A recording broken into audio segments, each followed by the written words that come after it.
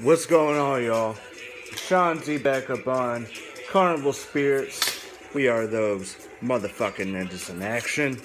And this is Weekly Spirits, subject number 4. And it was brought up by the one and only Don Chaos. What album or albums are you most anticipating this year? In the realms of music that we like to dive into here at Carnival Spirits, I'm going to stick with that because there's a lot of albums outside of that type of shit that I am looking forward to.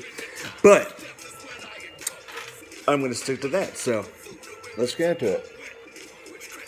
I got 3 motherfucking things I'm really looking forward to this year. I'm going to try and keep this quick. No particular order, top 3. Tech Nine's The Storm. Tech Nine, rapidly releasing a whole bunch of material year after year.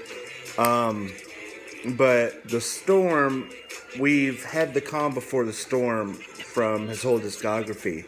There's the calm before the storm, this whole discography in between then and now.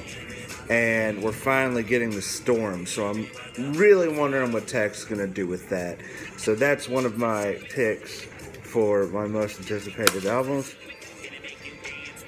Another album I'm really anticipating, or thing I'm really anticipating, is the Behind the Paint audiobook. Really interested to see what they're going to do with that. Because they did that whole thing with Jump Steady the Road.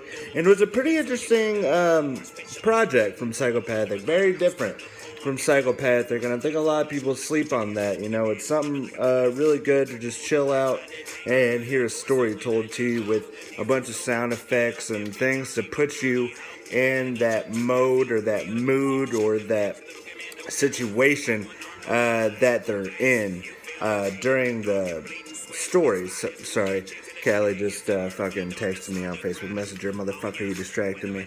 But so yeah, Behind the Paint audiobook. And I'd say, well, Ritz's album is coming out soon. I was really looking forward to that. Chris Calico's album's already out. Got that. It's pretty fresh. A lot of albums that I was anticipating have been released so far. Like Flatbush Zombies. Don't know Flatbush Zombies. Check those motherfuckers out. They're fucking dope. But I'm going to have to go Big Hoodoo's Asylum. Those are my top 3 fucking albums I'm looking forward to. Behind the Paint audiobook, Tech Nine, The Storm, and Big Hoodoo's Asylum. Really looking forward to Big Hoodoo's sophomore effort.